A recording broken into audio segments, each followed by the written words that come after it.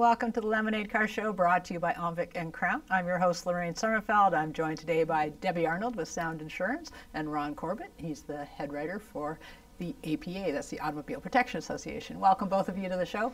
Thank you. Great to be here. We are going to talk a little bit about what the APA does for consumers, and we're going to focus it on insurance because it's a huge topic, and I'm glad you joined us again for this. So Ron, the APA, people can call in and find out, they can get help buying a new car, buying a used car, locating a mechanic, resolving problems with manufacturers that they might have, but they can also find out this whole other tab, which is insurance. Indeed. That's not an answer. Oh, yes. One of our big things is we have the new car buying service, which is really good. If you're looking for a new car, you can just phone us up or email us. You can get a full negotiated price on a new car, no nuance, no smoke, no mirrors. Get a super professional salesperson who's already agreed to that price. You call them up and you say, okay, I want X, and they'll say, okay, next Wednesday, and it's done. And also, in Debbie's case, she works for a brokerage that we've been dealing with for a long time, and if members want to get a really good quote on an insurance policy using group rates, because that's what Debbie does, she has group affiliations that she's dealing with various insurance companies. They can phone her up, they can give her all the details. She'll work at a really, really competitive rate. And, they have the option to take it or not. So, Debbie, when you're buying a new car, is that a good time to shop your insurance if you don't have a bunch of speeding tickets? If you don't have tickets, if you don't have accidents in the last 6 years, yes, it's a good time. What I find with the APA members specifically is they're very, very savvy shoppers when it comes to car buying. So they research the vehicles that they're going to. So oftentimes, and I truly do not mind doing this for any client, is they'll choose 3 or 4 vehicles that they're looking at, and they'll get quotes on them. And that's really important because a lot of people have sticker shock when it comes to the insurance piece. They've picked this vehicle, they haven't researched the pricing insurance-wise, and then they could be shocked that it's as expensive as what it is. There could be some shocking differences. Exactly. If you're looking at 4 cars in the same segment with virtually the same price, some could be considerably more expensive to insure than another one. So that could also be a purchase decision. You say, okay, I'm going to buy car X, it's going to cost me $2,000. Car Y is going to cost me like $1,250. Well, I'm going to take the one that's $1,250. So you usually don't see that much disparity, but a difference. Ron's making a point. Exactly. Yes, there can be. Fine, if there's that much of a disparity, it would be a different class of vehicle. But saying that, it can be part of the decision as to what to purchase, because if something is going to cost you more, per year over a long haul, well, you'll say, okay, the all-in cost for this car will be less than the other one. It's an urban myth that red cars cost more to insure and things like that. People really sink their teeth into some of those. I know, it's interesting. I get, because I get the emails, the car I'm picking is red, and it doesn't matter. But there are differences, which a lot of people are surprised to find out, which is between their older car and a new car. Yeah, newer cars typically are cheaper to insure per capita than the older car, and that's basically because of the safety features. So, and people oftentimes think that the value of the vehicle has such a big impact on the premium or the insurance pricing, and it doesn't. Quite frankly, a Porsche is probably cheaper to insure than a Chevy Cruze. Wouldn't you rather have the Porsche? No. Yeah. Oh, no, you wouldn't like the Cruze. And, I mean, it could be any of the luxury vehicles typically are less expensive, and that's just a reflection on the loss ratios. And also, as Debbie said, the extra safety stuff, the accident with benefits portion of the policy is a significant portion of the policy. It generates a lot of the policy dollars, and with cars becoming increasingly safe, people are sustaining fewer and fewer injuries. And so sometimes when people trade an older car for a new one, they're really surprised that the rate didn't really go up because the accident benefits portion of the policy has dropped considerably. Yeah. But what we will start seeing, though, is the physical damage portion, collision and comprehensive, which has over the last 20 years has actually dropped quite a bit, significantly over the liability and accident benefits. We are going to see that starting to creep up because the newer vehicles are more expensive to repair. More expensive to repair. more complicated to repair too, with the computer chips and the sensors and, you know, how sensitive they are with the damage airbags. is hidden. It's frequently hidden, so you don't know. And that's another problem when we come into, in Ontario, there's a $2,000 minimum guideline. Yeah, who gets to decide? By the Yes. side of the road, you're staring at it going. Or you bring it into the collision reporting center and the officer says it's not $2,000, it's only $1,500. Yeah. I had a Mercedes go in, officer said it's under $2,000, and it's $15,000 worth of damage. So you have to be very careful with that. But I will say, I suspect that our collision and comprehensive premiums are going to start creeping up there. Well, the other thing we're finding too is that cars are more readily written off by insurance companies because the damage, even if you can't see it, if all the airbags have gone off, Typically, if airbags have deployed, it's a write-off. $2,000 a pop, it's a disposable car now. So it's kind of a dual-edged sword. More safety features, but once they're blown or compromised, it's not worth fixing the car. And that's something from an insurance standpoint we should bring up as well, is when you're purchasing the new vehicle, make sure that your insurer is supplying at least limited waiver of depreciation. There is another product out there. Which you're going to tell me about right when we come back. More lemonade coming up.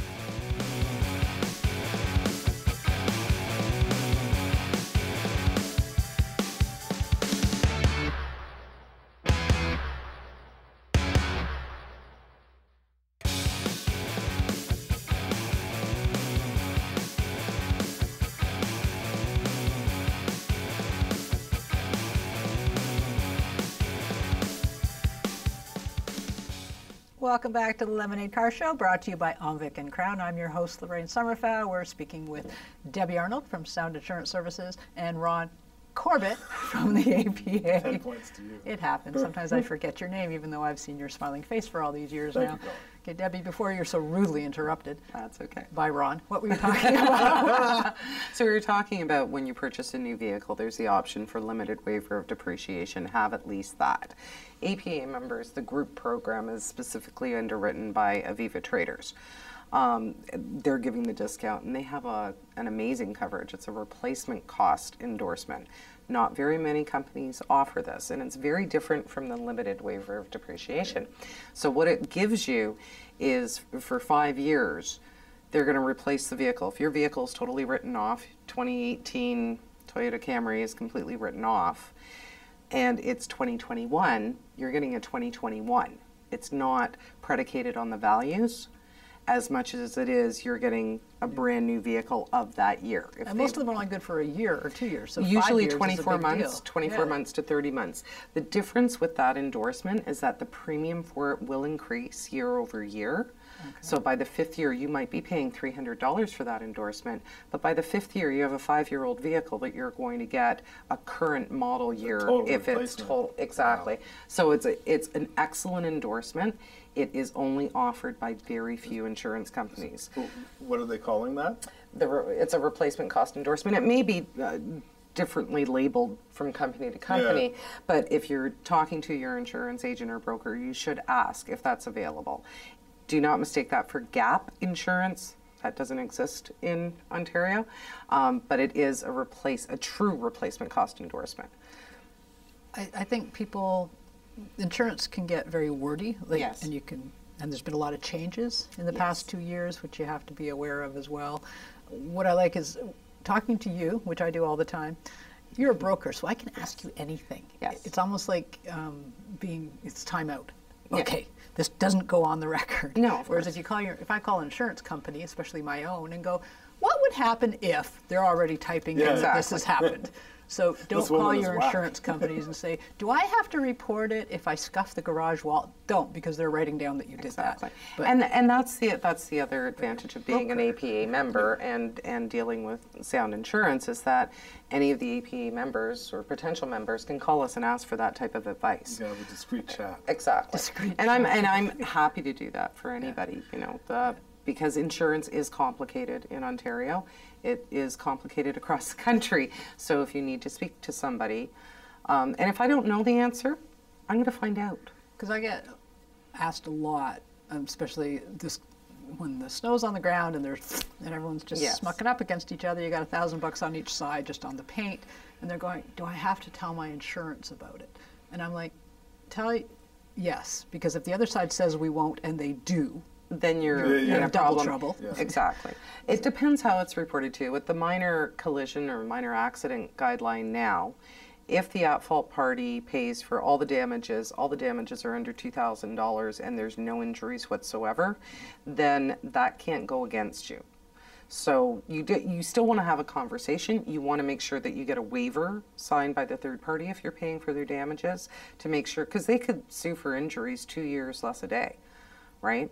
And we have those I've situations seen that all the happen the time. day before, from Yeah. the kids, Yeah. the day before. Yeah, and that's a problem. And if the insurance company doesn't know anything about it, you've prejudiced the insurance company's position from being able to investigate at the time of the loss. So they still need to be notified, but there's a way to be notified, you know, and that being a broker, we're going to be able to word it in such a way that it's not going to go on record, and we're going to make sure that they don't charge you for it if you've followed all those steps. That's why when something like that happens and someone is standing there saying to you in the middle of the street, oh, no, we can't do this, just take a deep breath and say, give me your phone number, go home and collect myself, because you're agitated. Oh, like You are, but you want to make sure that you do collect the information at the scene. yeah.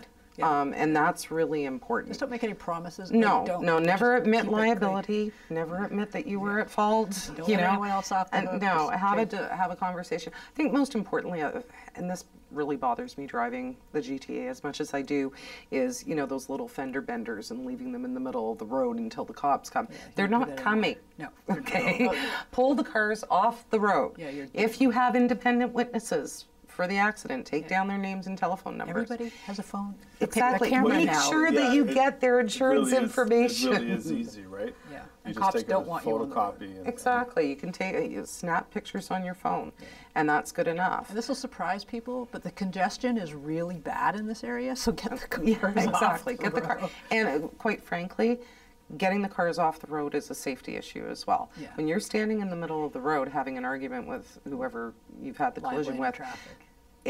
you know what? You could get hurt. You can get Let's be between the safe, cars. get off the road, and deal with it then. And as long as nobody's injured, That's the big thing. that's the big thing. If there's any sign of an injury, you need to call the authorities right away. Sound advice from Debbie Arnold of Sound Insurance Services. Thank you, Ron Corbett.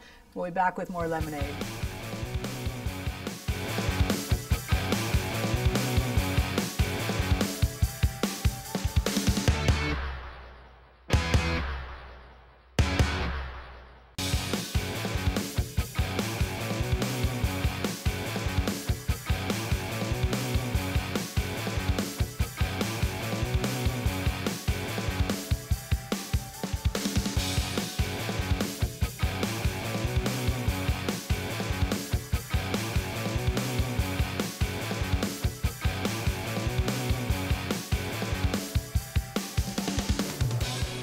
Welcome to the Lemonade Car Show. This edition we're coming to you from the Canadian International Auto Show in Toronto. We'll be taking a look at the new Ford Ranger, the VW Arteon, the Chevy Silverado, as well as the Mitsubishi Eclipse, which is all new. And this little red Corvette, it's not mine, but I wish it was.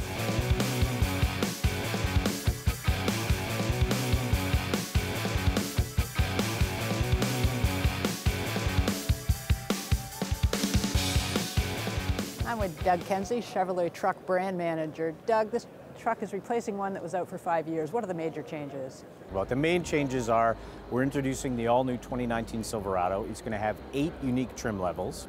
The new truck is 450 pounds lighter. We've made every aspect of this truck bigger. It's got a longer wheelbase, bigger cab, and then in the bed, we've made tons of improvements in the bed. We've been able to, through a new manufacturing process, increase the width of the bed by over 7 inches. You mentioned lightweighting. Ford went to a lot of aluminum. Are you doing that with the Silverado, or what ways have you lightened it up? Well, we've used a strategic strategy of using a mixed materials. So we use aluminum and we use high-strength steel. All of the swing panels are aluminum, so that includes the doors, the hood, and the tailgate. That helps with ease of use and with mass reduction. But then the fixed components, the fenders, the cab, and the bed are all made of steel, high-strength steel. The cylinder shutdown is a very sophisticated operation for 19. How is that impacting the fuel economy? Well, this, we've helped pioneer that technology, and we're taking it even a step further. We're introducing dynamic fuel management on our 5.3 liter and our 6.2 liter V8s. And what that does is it's going to allow the cylinders to operate in anywhere from 1 to 7 cylinders and deactivate them based on need and demand. So that's going to offer significant power when you need it, or significant fuel savings when the truck is not under load.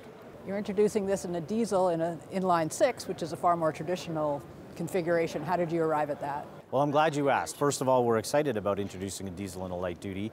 We are going to have our 3-liter inline Duramax diesel when we launch this truck. The inline configuration is just more in tune with a smoother configuration that will allow for smooth power and allow for more torque as well. These pickups are definitely pushing up into the higher premium areas. A lot of people are using them as family vehicles. Do you see the cost of fuel impacting that for people who aren't writing it off? Well, obviously with a truck, the price of fuel is important, but as some of the technology we've talked about, between the dynamic fuel management, between the diesel offering, between the 450 pounds of weight savings, those trucks are becoming far more efficient in fuel, and that's what's making the difference for many consumers as they purchase trucks. Thanks so much, Doug. Can't wait to see the new Silverado on the road. All right, thank you very much.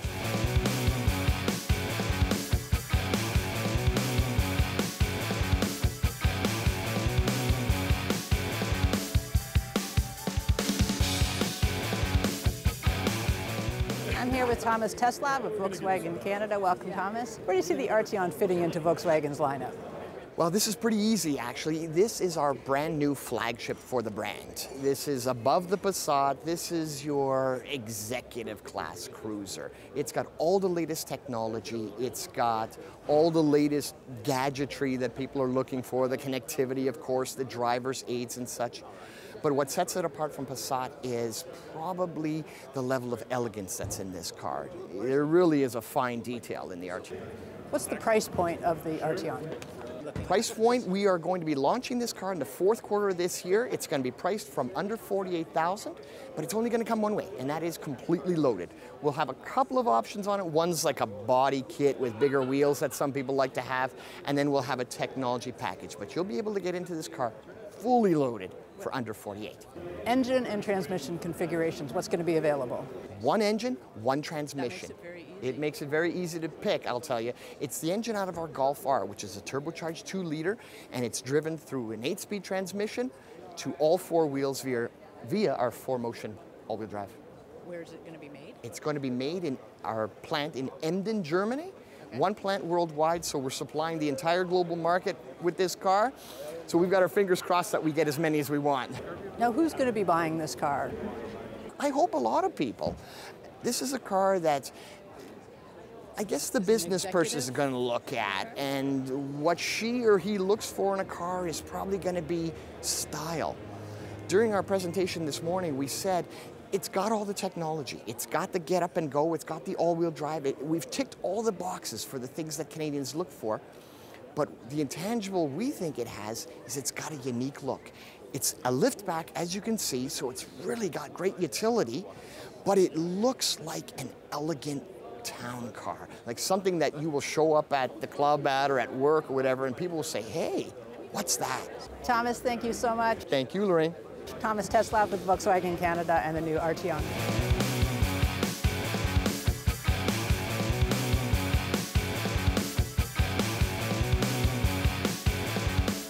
I'm here with Don Ulmer, Mitsubishi Motor Sales of Canada. We're here with the new Mitsubishi Eclipse Cross, new to your lineup. What's the platform under this, an existing one? It is built on an existing platform, which is utilized for our other products as well. Where do you see this fitting in with the RVR and the Outlander? The way we've positioned this vehicle, we expect it to be a truly unique customer. Basically, the focus is on design, technology, connectivity, and what we've seen from focus groups that we've actually had is that it's a truly unique customer from our current RVR or Outlander customer. This customer is much more focused on design, as mentioned, connectivity is important to this customer. So standard equipment on the Eclipse Cross, we have our smartphone link display audio system, which includes Apple CarPlay and Android Auto. So they're able to connect their phone. You can do text to speech, speech to text, and make phone calls, take phone calls, all that kind of stuff. So we see it as being a truly unique customer, and it's just going to bring a new customer into our dealerships. These conquest sales, which brands do you think you're going to be pulling these sales from? Well, we expect them to come from other sporty compact SUV competitors, but we also expect a lot of them to come from our current Lancer customers, because there's a lot of similarity between this vehicle in terms of performance, handling, equipment, the connectivity aspect of it. That's what these kind of customers are looking for, like Lancer customers that we currently have. So we have an expectation, particularly from Lancer AWC, our four-wheel drive version of the vehicle, that would move up to this vehicle as their lifestyle changes. The 1.5 liter turbo that's in this beautiful car, are you going to be introducing any other engines with it? No, this is the best match for this vehicle. It is tuned specifically for the Eclipse Cross. This is the first vehicle to feature the new 1.5 liter turbo. Thanks so much, Don. Good luck with the Eclipse. Thank you. Thank you. Thanks very much.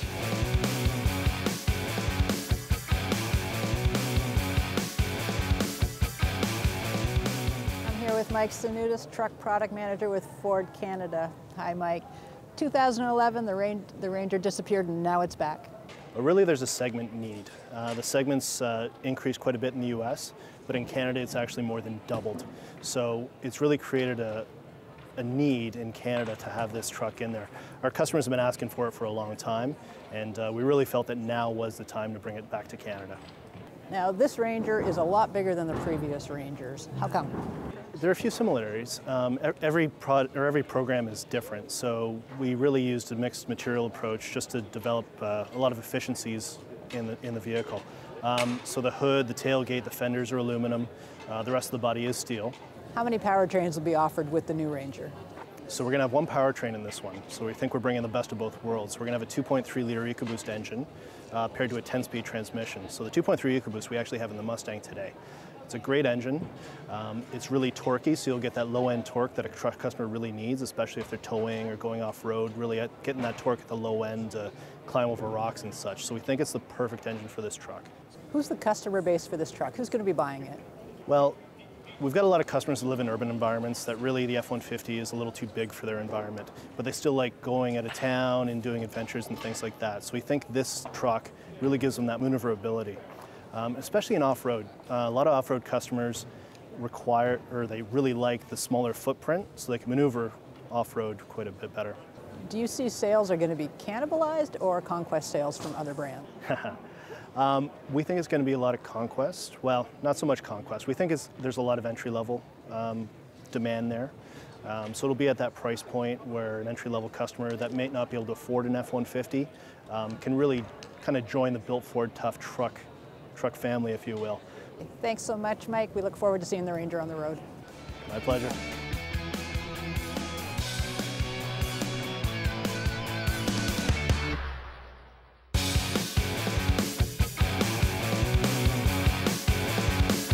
I'd like to thank all my guests and thank Crown and Ulmer for great sponsorship. Lemonade Car Show.